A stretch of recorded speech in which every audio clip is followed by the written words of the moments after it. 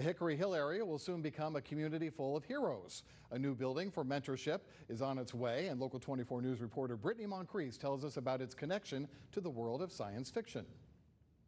Comic books are filled with superheroes fighting to protect the community from villains. But here in Memphis, comic book heroes are coming to real life. Have you ever heard of a comic series called Wake? It was created in Memphis by Memphis's own Liddell Beeman. With characters that were created in Memphis, from Memphis, that fought against the ills and stuff that were going on, but they were superpowered. They looked like Marvel characters, but the stories all exist in Memphis. With a focus on youth. We save these kids from danger.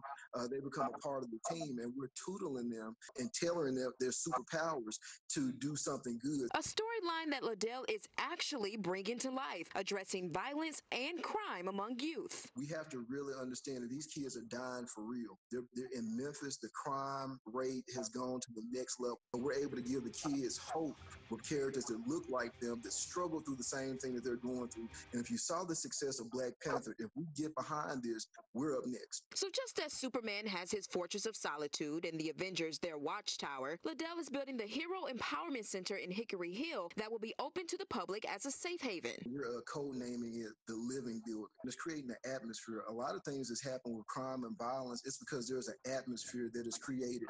Even when we look at the kids that are crying out, there's a void that is missing in their life, and the Hero Empowerment Center feels void. Providing Memphis's first 4D theater, a super gym, urban garden, museums, arcades, not to mention job and mentor opportunities. It's time now to become a part of the solution. We can protest, we can throw bricks through windows and demand to be heard, but nothing is more powerful than us becoming our own solution to our own problems. The $50 million Hero Empowerment Center is set to break ground next year. In Cordova, Brittany Moncrief, Local 24 News.